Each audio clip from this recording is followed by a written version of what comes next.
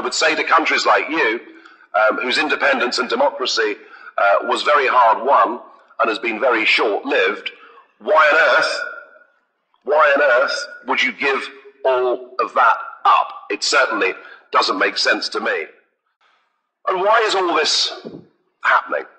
Well, there is, of course, behind the European project, a line of thinking. And the line of thinking was that the way to stop war was to bind peoples together, to bind them together economically, to bind them together with one government, one flag, one anthem, and one police force. That was the idea. Give people a single state, give them a new identity, a European identity, as opposed to a French and a German one, and it would be peace and prosperity forever. You yourselves perhaps went through a similar kind of experiment after the First World War with the creation of Yugoslavia. You know, much of the thinking with the creation of the European Union was similar to that thinking back then. And the real common denominator now, both in EU member states and in aspirant member states like this, is there is a divide. And the divide is between ordinary people who work, pay their taxes and bring up their families, and the professional political class. You know, when the Swiss had a referendum on whether they should join the European Economic Area, 78% of them said no. And yet the Swiss foreign minister said the following week that despite that, he would still be in negotiations with the EU. The Norwegians have twice emphatically rejected membership of the Union, but still a majority in the Norwegian parliament would want to join. And just think, if you're a Croatian professional career politician, if you're a Croatian civil servant, just think what European Union membership means to you. Well, I'll tell you what it means. It means riches beyond the dreams of avarice. And I have seen this in country after country after country. The really clever thing, the really corrupt thing about this European Union is they buy their opponents with money. So there'll be 12 Croatians, if you join the European Union, who will go to the European Parliament, and rather than earning the current salary, which I understand is about €2,000 a month in the Croatian Parliament, they'll be on €7,500 a month. But that is peanuts. That is peanuts compared with the bureaucrats and civil servants. They will hit the jackpot. Many of your bureaucrats in Zagreb will go to Brussels and will be earning between 12 and 15,000 euros a month. That is just how corrupting this entire union is. Say to a country like you that have enjoyed your own form of democracy, and you may be critical of your own parliament and government, but at least you have the ability in elections to remove them and replace them with somebody else.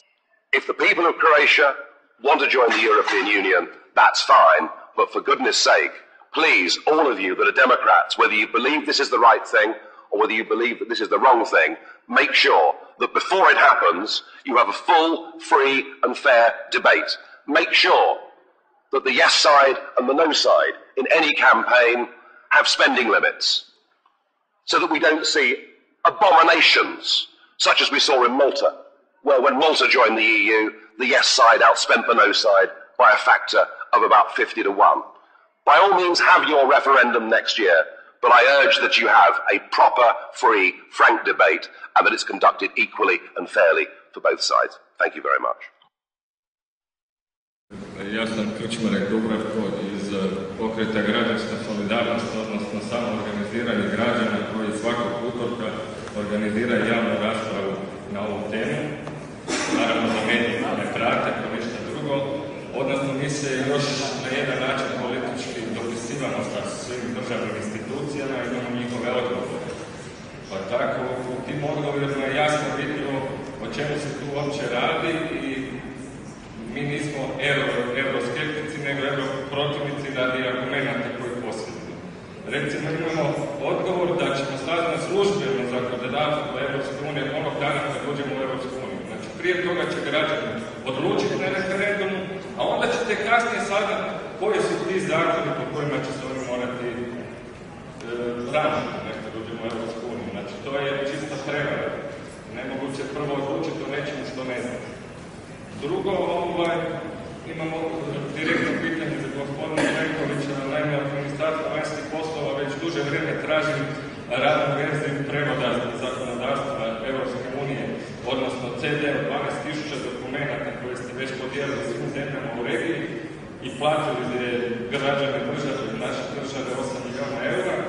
Međutim, ja ne mogu dobiti te dokumente da vidim na prevod koji nije službeni, jer po vašem odgovoru službeni jezik će nam odrediti lingvisti, pravni lingvisti iz Europske unije. Znači, tu mi gubimo i suverenitet na svom službenom jeziku. Isto tako kad se govori o zašto se ne govori o točno što su seljaci, što ste vi. Ja imam ovdje odgovor da međuvladina skupina koja vodi pregovore, da su njihovi dokumenti tajni i da nisu za javnost. Znači, mi nećemo ni dobiti.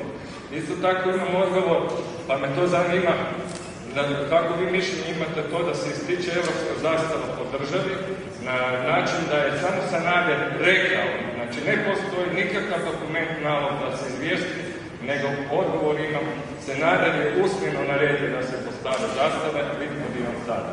I kako će se te zastave skinuti sa državnih institucija, jer je to protuustavno i protuzakonito o zakonu o grbu i o državnim simbolima. Hvala.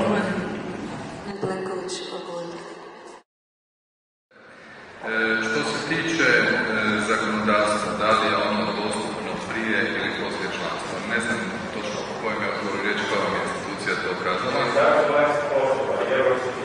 Evo ovakva je situacija.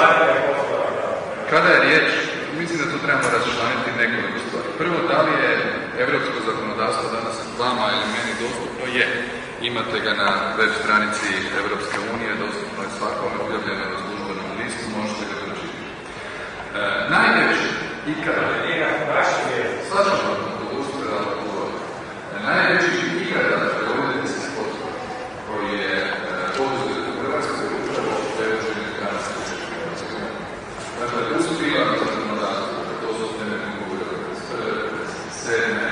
pa kasnije jedinstvenog europskog akta, Maastrichta, Amsterdama, Nice, ugovor o funkcioniranju Europske unije iz Lisabona, pa do sekundarnog zakonodavstva, dakle onoga uredbi i direktiva koje su usvajane institucije Europske unije, ima 107.000 stranica.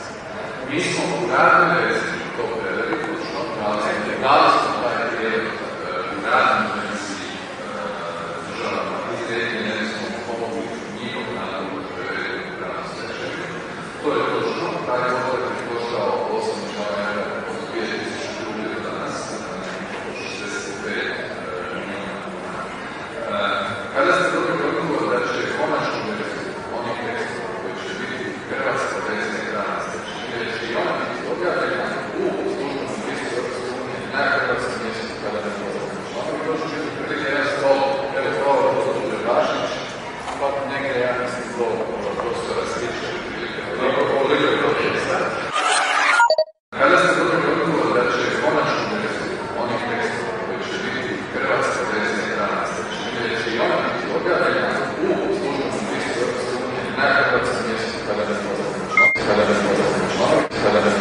članovi, će i ona biti objavljena u službenom listu Europske unije na hrvatskom mjestu kada ne bude članovi, to će biti prilike jedan stol, evo pravo gospođe Bašić, pa negdje ja mislim do profesora Sliče, taj tekst prema pravilu popisu mora pravno verificirati, kako ste vi kazali, pravnici, lingvisti iz Europske unije i da riječ je o pomoći hrvatskim stručnjacima koje zapošljavaju institucije Europske unije, komisija, parlament i vijeće i koji već duže vremena rade na redakciji onoga što su hrvatske službe. U momentu kada taj tekst bude verificiran, on će biti objavljen i dostupan se. Mi smo neće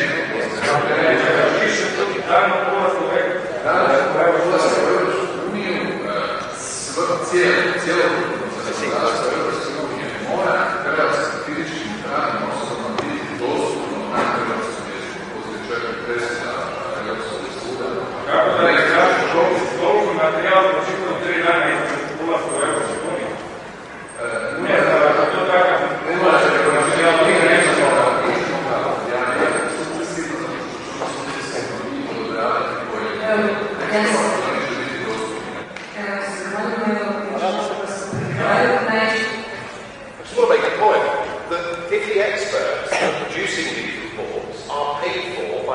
legal institutions, they cannot by definition be giving neutral information. Because it's in their interest, isn't it, to tell the world what a wonderful thing this is. And this happens in every single African country.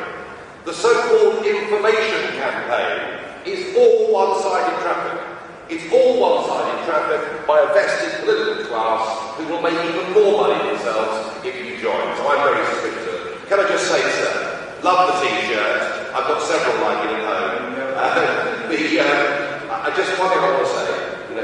I've seen the exhibition people here in Zagreb over the last couple of days. And one thing I want to say to all of you who may well be looking to vote no when this referendum comes about. I'm sure Tony will back me up on this. As a veteran of these campaigns, it is very, very important that all the different groups, be they left-wing or right-wing, whatever differences they may have on other areas of politics, it is absolutely vital that over the next month or two, these different groups of people start getting together and start trying to plan a no campaign.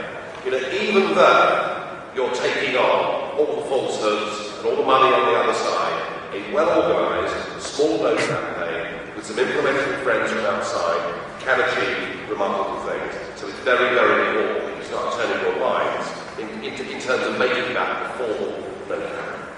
Bilo je pitanje o zastavi, jedno pitanje. Nije odgovoreno na gospodinu pitanje o zastavi. To je jako bitno pitanje. Možda vama zastava Sam Siniša Kršmarek iz pokreta Građanska solidarnost. Prvo bih rekao na jedno najvažnije pitanje nije odgovoreno. Znači, mi smo okupirani europskim zastavama, to su okupatorske zastave i nismo dobili odgovor zbog čega su još uvijek tu. To je prvo.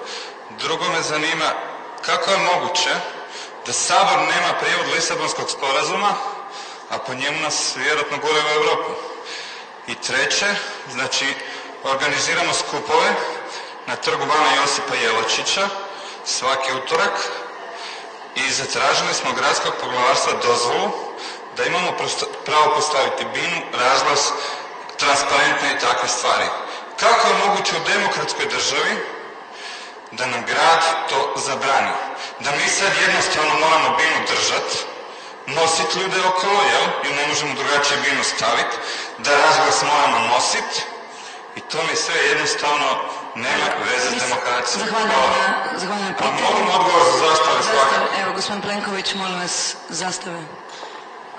Riječ je o pitanju koje se postavilo nakon što je Hrvatska stekla status kandidata. Kao što se sjećate, to je bilo 18. lipnja 2004. godine, apropo za vrijeme irskog predsjedavanja Europskom unijom.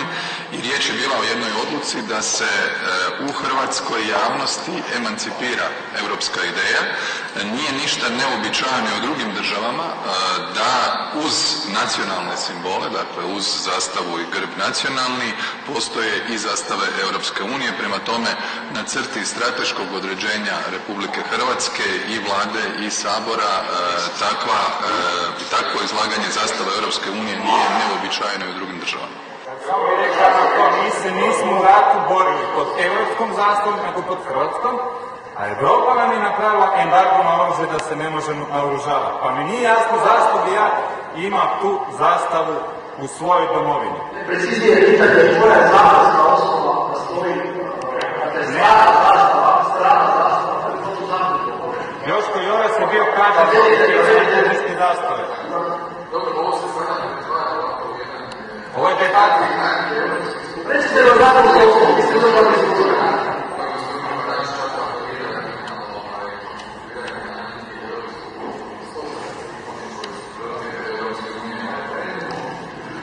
A kako je važno? Mi možemo dvorati. Koji je dobro ovo gdje to piše? Gdje to piše? Ja imam službeni odgovor od vlade Republike Hrvatske da je na usmjeni navod predsjednika vlade. Što je protuustavno, strogo zakon. A vidite, treba bi to zakon. Kako se državni spol? Evo, zahvaljujem, Nigel Farage. Last words. I just want to correct something.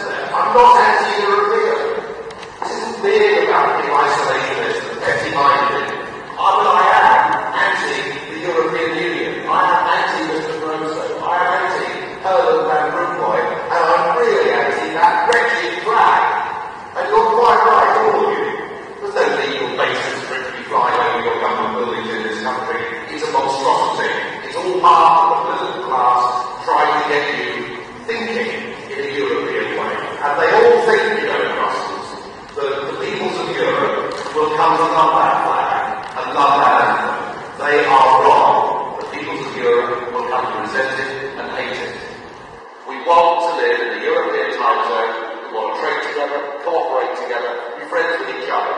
We do not want undemocratic rule through those institutions and an appalling flag all over our capital cities. I hate that flag. I want to see it removed forever. It's actually not a question, but a comment. Someone compared the propaganda as like a Coca-Cola commercial. I think it was very interesting, but I disagree with you. I wish it was a Coca-Cola propaganda. It's worse than that, because what's been happening since your candidate country, so 2004, is that the EU has been giving Croatia, and the number, the figures I'm giving you, can be found in the EU Commission website, so you can all check. 156 billion euros, and it's all taxpayers' money for this. I wouldn't call it. I don't think it's propaganda. It's brainwashing because it goes via funding, so you then can see a nice EU flag and so on and so forth. And also, you were mentioning all of you a proper referendum campaign. I'm all in favour, but I think you're all dreaming. It's not possible. The EU has just been giving €500,000 to a PR company to run a pro-EU propaganda. Do you have €500,000 in your pockets? Or do you have the money? It can't be fair. It just can't be fair. Thank you.